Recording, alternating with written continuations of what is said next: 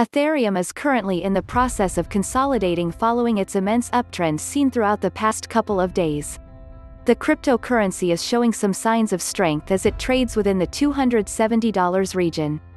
It is a strong possibility that the two assets will remain closely correlated in the days and weeks ahead, which means that ETH may not be able to push any higher until Bitcoin can shatter the massive resistance it faces within the upper $9,000 region. One analyst is also noting that Ethereum is currently pushing up against a substantial resistance level as well. The historical significance of this level makes it imperative that buyers push through it. A clean break above it could be enough to send it surging up towards $1,000 according to one analyst who forecasted its latest swing higher.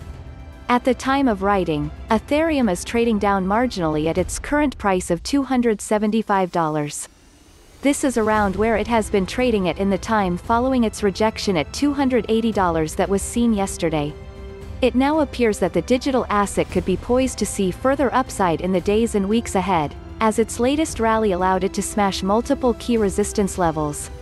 This movement has also allowed ETH to form what one analyst is describing as the most bullish HTF candle that it has formed over the past 2 years.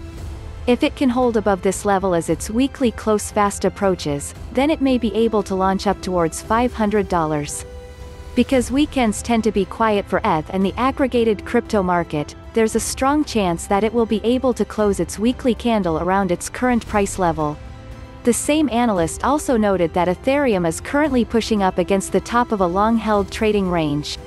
Because the resistance here is quite intense, a break above this level could place ETH firmly in the throes of a full-fledged bull market.